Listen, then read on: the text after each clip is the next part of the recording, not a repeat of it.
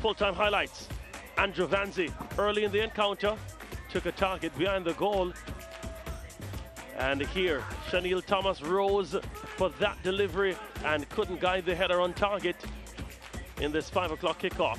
Brian Brown was gifted a pass courtesy of Ricketts, stormed forward and was held up seemingly by Gawain Austin, fired wide in the end. Gawain Austin really played well for Chapleton Maroons, showing his quality as a defender. They had another opportunity. Lucas Lima storming forward, playing through with Brown, got a weak shot off. McKenzie followed up, and that was sent away by Vanzi. Here's another look at it. Weak attempt. And that one didn't really connect well for McKenzie. Second half action now. Malik Stevens came into his own. Deacon got it to him. Got it to Ellis. And it was in the back of the net. But the number 10, Malik Stevens, was offside in the build-up to that.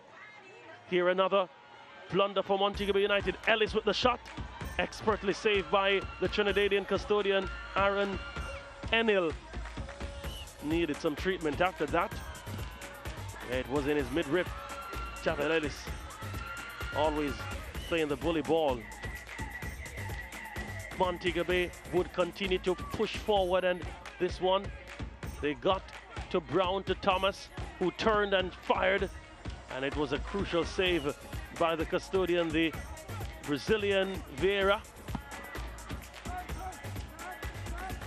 Romario Smith sent this one forward, and DeAndre Brown got on the end of it.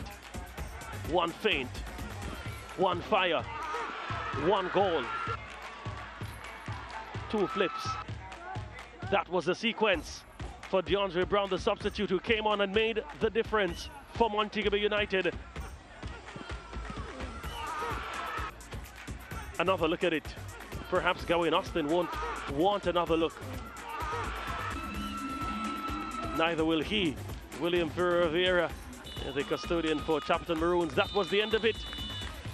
Montego United getting the crucial 3 points